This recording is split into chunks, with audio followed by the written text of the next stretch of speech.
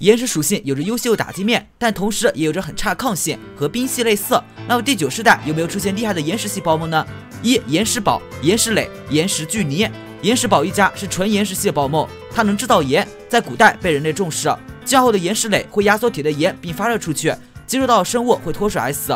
最终进化型岩石巨泥是非常友好的宝梦，它会撒盐来给受伤宝梦治疗，平时也有许多宝梦围着它来获取身上富含矿物质的盐。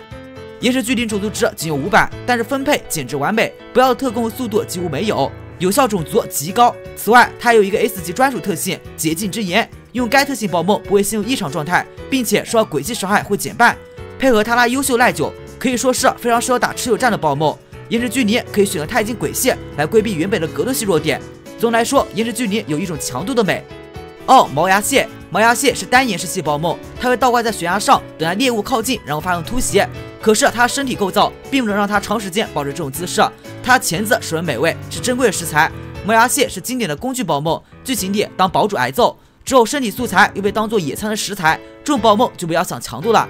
它倒是有个专有特性愤怒甲壳，半血以下会提升速度双攻，降低双防，看上去是个低配版的破壳。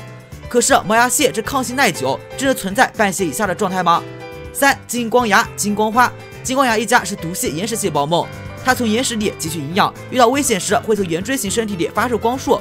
有研究表明，它产生的毒能量结晶化的花瓣似乎和钛金宝石类似。它也是帕迪亚冠军野刺的王牌。金光花有个专属特性叫做毒满地，当它受到物理招式攻击时，就会撒出一层毒泥，这是非常烦人的。碰一下就是钉死的便捷方式，让它成为了热门宝梦。4. 铁金棘。铁金棘是班吉拉的未来种，属性为岩石加电系，造型如机械哥斯拉般的铁金棘的关注度是很高的，但是它的强度实在是让人失望。没有了大腿级特性扬沙，加上种族值还降低了，只能说这个宝梦未来可期吧。希望和红人凯奇那样出现很多真爱粉去发掘它的用法。